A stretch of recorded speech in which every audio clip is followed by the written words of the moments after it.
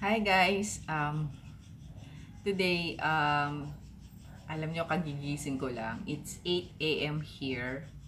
Wala pa rin akong klase.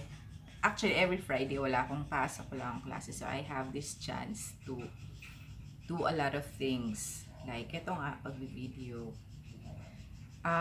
Every morning, kahit naman siguro sino, 'di ba?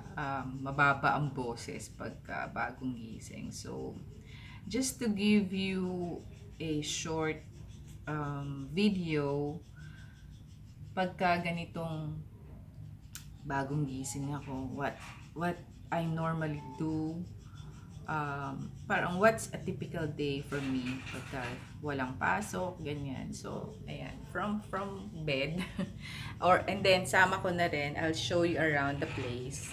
This is my place. So, this is the living room. So, meron lang ako ditong isang area na wherein dito ko nagme-makeup. I guess meron akong video na ipinakita sa inyo na yun nga yung area ko wherein saan ako nagme-makeup and all my stuff, may makeup stuff. So, ito yung area ng na living room. Tapos, I'll just show you something. Maya na ako magko-coffee. So, itong books na to, itong bookshelf na to, puro to cookbook. So, collection ko yun ng cookbook. Tapos, ayan, meron din ako ditong collection ng pocketbook. Ayan. So, ayan. Meron akong isang chair dito. Pagka halimbawa feel ko basa-basa if I have the chance. Although I also have my Kindle, yung e-book ko. Kasi I can carry that anywhere eh. Tapos siguro mga 500 books din yung nandun sa e-book ko. Okay. So ayan yung living room. Dito naman, buksan natin yung ilaw. Dito yung dining. So yung dining area namin. So, ayan. Tapos, dito yung kitchen. Ayan yung kitchen. Diyan ako na-demo, diba? So, ayan. Tapos, saan ba yun? Dito naman. Ito yung bathroom.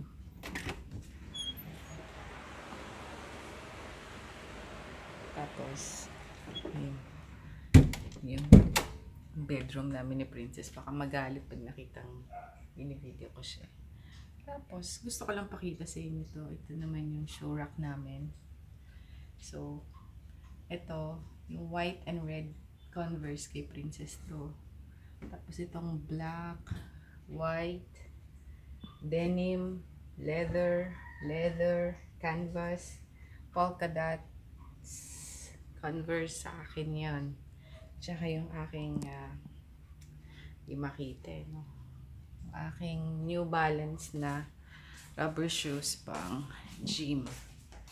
So, okay, patayin natin ilaw. And then, on this side, sabi ko nga, dito naman yung aking mini office. Okay? So, ayan yung mga stuff ko. Pagka nag-catering ako, mga anik-anik ako dyan. And then, ito. Ayan yung aking mini office. Okay. Tapos, dun sa loob na yun. In that area, andun yung ibang mga stuff. Pagka nag-cater ako, yung mga plato and everything. Tapos, ay, maganda ang panahon ngayon. Taas ang araw. So, ito naman yung labas. Okay. Tapos, meron lang, ayun, cooking Ina's kitchen. Ayan, meron ako dyan. Tapos, meron din ako dito, cooking Ina's kitchen. Ayan. Okay. Makalat pa dito sa labas. Okay. So, ayan. Ayan yung kabuuan ng aming house. So, pag walang pasok, most of the time, I just stay in the house and do a lot of things. So, yan. Teka lang, isang connected pa.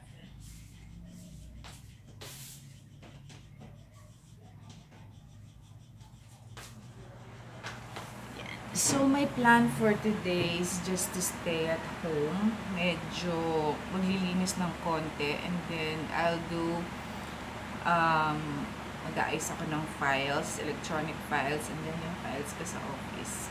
Because, papalapit na naman yung Pasko. Alam niyo naman, during this time, parang for some reason, a lot of people are rushing for something. Alam niyo yun. So, tapos, I'll check my schedule because there will be a lot of activities na rin for me. Medyo parang, iibahin ko ngayon yung Christmas, yung December. I'll be attending several Christmas parties ng mga group where I belong. Kasi it's been quite a long time since I decided, it's my own decision not to attend to any parties during Christmas, any reunion, family or friends or whatsoever. It's my personal choice.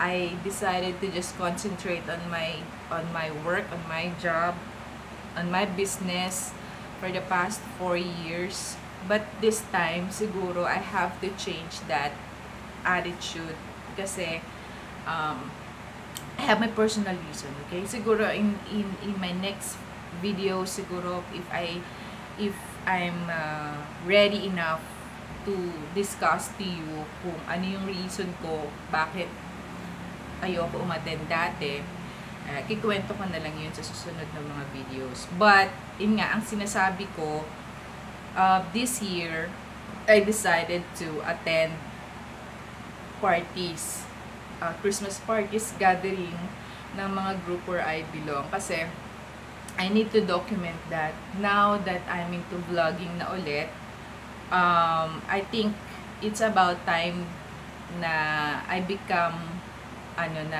active when it comes to events ng group, food group where I belong. Tsaka dun sa work, I think I don't have any choice but, to socialize and, yun nga, umattend. Alam nyo guys, may mga tao na nagko-comment sa akin pagka doon nagkikwento ako. Parang ang bagal kong magkwento. May times na ang bagal-bagal kong magsalita, magkwento, at paikot-ikot. May times naman na sobrang bilis, alam niyo yun. Pero most of the time, mabilis ako magsalita dahil marami akong iniisip, mabilis yung nasa utak ko. Tapos minsan nabubulol-bulol ako. Pero today, pagbigyan nyo na ako, no? It's my first time to do a video na ito. Wala akong makeup. Nagigising ko lang walang kape. Parang walang kape, walang laman pang utak. Alam yung nagbabuffer pa. Kung tutuusin, it's late na nang nagising ako. It's 8 a.m. Past 8 na rin no? So, kasi maaga ang klase ko sa school. Monday to Thursday, maalis ako dito ng 6 a.m. So, ganyan. Ano pa ba? This type of video na ginagawa ko, yung ganito, ito yung sample of random thoughts. Yung anything that will come in my mind, yun, di-discuss ko. Random thoughts nga kung anong maisip ko. Kunyari, meron akong something na gustong sabihin or gustong ikwento lang, ganon. So, if you guys like this video, please comment. Alam nyo, nasa-slowhan talaga ako. Basta yan, if you have any comments, just comment down below and then let me know your thoughts too. Tapos, then we can discuss if you have any topics that you would like me to discuss, or you want to hear my opinion, or you want my advice. Malay nyo, 'di ba, like what I've said, baka yung pinagdaanan nyo ay nakadaan na rin ako, and then ano yung experience ko sa pagdaan dun sa sitwasyon na yon. Malay nyo, it will help you as well. Malay nyo, applicable sa inyo yon, yung mga advices ko. So, ganyan. Sabi ko nga din, I need this kind, for me, talking to you or talking on a video tapos i-upload ko sa YouTube, like what I am doing right now is a therapy for me as well.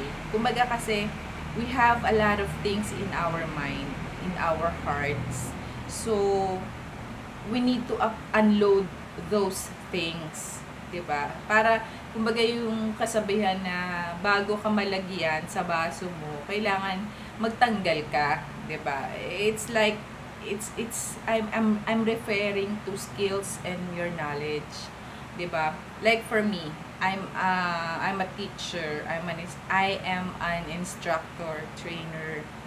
So whatever I have learned, whatever I have achieved in my life, I need to share it with my student. I have this need. I mean, I am not required, of course. Kumbaga parang sa ating norms, you're not required to do something like that. But I am requiring myself. I have the need to do that. Because this is my opinion, okay? A lot of people may tawag dito, they will contradict to what I believe in. But this is what I believe in. So, I have this need to share whatever I have learned, whatever I have achieved. Because from that, I will also be able to learn something back. Kaya nga, I love talking to people, to different kind of people. I love to share my thoughts, I love to share my opinions, and at the same time, I love listening to people. I love listening to what they have to tell, what they have to say, 'di ba? So, I always hunger for knowledge. Ano nga sabi nga nila, parang nung araw, when I was in my teenager stage, often described as street smart. Literally, mahilig akong tumambay sa kalye. Hindi ko sabihin, inaalam ko yung kalakaran ng kalye para hindi ako maloko. Pero syempre, darating din yung time na medyo maluloko pa. During my time, makwento ko lang it's much safer, okay? I'm referring to crime rate during my time, siguro 80s, 90s, ganyan. So, before going to college, I live in Las Piñas, okay? Before going to college, my parents asked me, kasi gusto kong mag-college sa Lyceum. A lot of my classmates decided na dito na lang sa Las Piñas kasi merong university dito sa Las Piñas, dalawa pa lang nun yung Perpetual Health tsaka yung St. Francis of Assisi. Sabi ko ayoko, gusto ko mag-Maynila, and then my parents asked me kung kaya kong labanan yung demands ng pag-aaral sa Maynila. Hindi naman ako magdo-dorm, uwian. May bus pa nun dito sa Las Piñas, hindi pa task trans hindi pa aircon yung chabar, yung minibus na hindi aircon. So, anyways, so ang sinasabi lang dito ng parents ko, kaya mo ba na labanan ng yung kasi marami kang makakasalamuha sa kalye, especially when you're in college, andyan yung pagbubuli sa'yo, ganyan, and all those things. Marami kang may experience. So, sabi ko, by nature kasi, I'm a very brave person, courageous, lahat. Parang ako yung tipo ng taong laban kung laban, patay kung patay. Yung gano'n. Yung wala akong nakatakutan ever since. So, sabi ko, if, risk taker. Sabi ko, kaya ko, pakangatawanan ko. And I did. And I graduated from college na wala naman ako na experience na bad experience. Puro fun experiences yung na ranasan ko during my college time. It was a wonderful experience actually. And then the same thing, I asked my daughter when she is about to enter college. She wanted to study in Mapua Institute of Technology. So, it's in Manila also. It's in Intramuros, just beside Lyceum. So, alam ko ang kalakaran doon. So, kumbaga, basta, sabi ko sa kanya, the same thing I asked her, yung tinanong sa akin ng parents ko when I'm about to enter college. Sabi ko, kaya mo ba yung demands ng kalye? Considering na yung personality ni Princess, oo, mas mukha siyang strong sa akin, mas matapang siya, but I still look at her as my little girl. Kaya parang andun yung kaba ko, but I let her decide on her own. Kung sinabi niya sa akin, she assured me na kaya niyang harapin yung demands ng kalye, and then I let it be. The same thing na ginawa sa akin ng parents ko. They trusted me na kaya kong pangalagaan yung sarili ko. Naawa naman ng Diyos, wala namang masamang nangyari sa akin kahit na nag-asawa ako ng maaga. Hindi naman masamang pangyayari. It's a wonderful thing actually. But ang sinasabi ko lang dito, nakagraduate naman ako ng maaga. Nakagraduate naman ako kahit nag-asawa ko ng maaga at nagkaanak ko ng maaga. Inasikaso ko pa rin naman yung pagtatapos ko.